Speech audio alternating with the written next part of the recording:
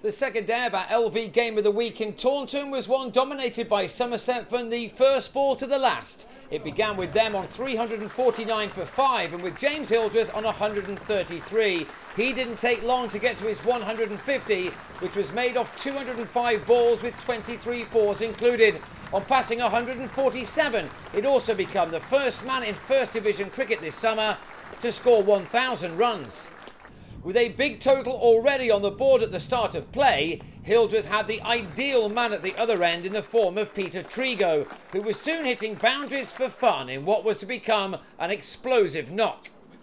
The first of his 3 sixes took him quickly into the 30s, but this was just the start of a partnership which was to bat Worcestershire well and truly out of a game they really need to win to keep them clear of the bottom 2 places in the top tier.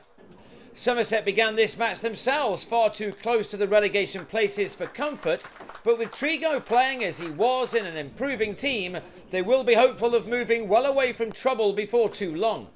That maximum was followed up by this single 2 balls later, which had Trigo at his half century of only 60 deliveries, from which the all-rounder had struck 6 fours and those 2 sixes. His side had easily earned maximum batting bonus points while reducing Worcestershire to only 1 with the ball, and that's something the visitors are not used to. Hildreth cleared the rope in the same Brett D'Oliveira over as it became clear that Somerset were going to kick on to make life very difficult for their opponents. Before they really made hay, these two batted right through the morning session, a session in which 138 runs were scored in 31 overs. It was wonderful to watch, unless you happen to be associated with Worcestershire, who were having one of their worst days of the Championship summer. They may have started this match just outside the bottom 2, but hitherto have shown lots of fight and character, and have not often been blown away as they were being here.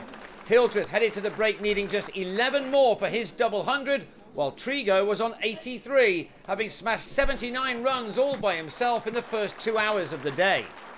The race after the break was to see which batsman would get to his landmark moment first, and the talk also became about when Marcus Trescothick had seen his side dish out enough punishment.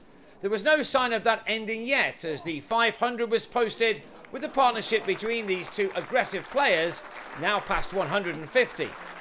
Trigo had moved on to 99 when Hildreth struck this boundary off Ross Whiteley to get to his 200, a fabulous innings from the 30-year-old who still has so much to offer the county game. He had by now faced 287 balls in an innings which had been going for nearly 6.5 hours. He'd hit 27 fours and 1 6 in a knot which had taken his side out of sight. Trigo was raising his bat in the same over after getting to 3 figures off 131 balls with 12 fours and 2 maximums included. This was the 12th time the all-rounder had got this far in his long career, one which has seen him play for Middlesex and Kent and a host of other teams across the world. On his day, there aren't many better sights than Trigo in full flow. And full flow is what we now got from both batsmen. With landmarks reached and a declaration not too far away, it was now time for this pair to have some fun at Worcestershire's expense.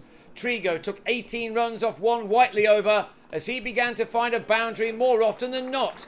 The partnership between him and Hildreth was to go on to add 221 runs for the 6th wicket in only 44 overs, the declaration finally coming in the first hour of the afternoon, with Somerset making 565 for 5, Hildreth ending unbeaten on 220 and Trigo 130, which had occupied only 143 deliveries.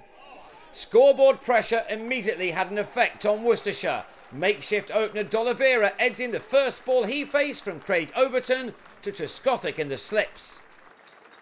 Lewis Gregory delivered an excellent opening spell, and in his 5th over he had Tom Fell also nicking to the slip cordon, where this time Jim Allenby held on, the batsman on his way for 11 at 15 for 2. Alex Kidman lasted only 3 balls, comprehensively bowled in the same Gregory over for a duck. 3 men had already failed, whereas in the Somerset innings everyone, save Johan Myberg and night watchman Jack Leach, made at least a 50. Everything was going Somerset's way, and when Trescothick gave the ball to Leach, he had Daryl Mitchell taken behind with his very first delivery. Mitchell was on his way for 13, with his side on 33 for 4 and in a massive hole. The celebration seemed to suggest that even the bowler was surprised by the turn he got first thing. Thankfully, as far as the visitors were concerned, some rain arrived after bad light after tea, and there was no more play. In truth, Worcestershire would now like the heavens to open for the next couple of days too. They'll resume on the third morning on 44 for 4, a massive 521 runs behind.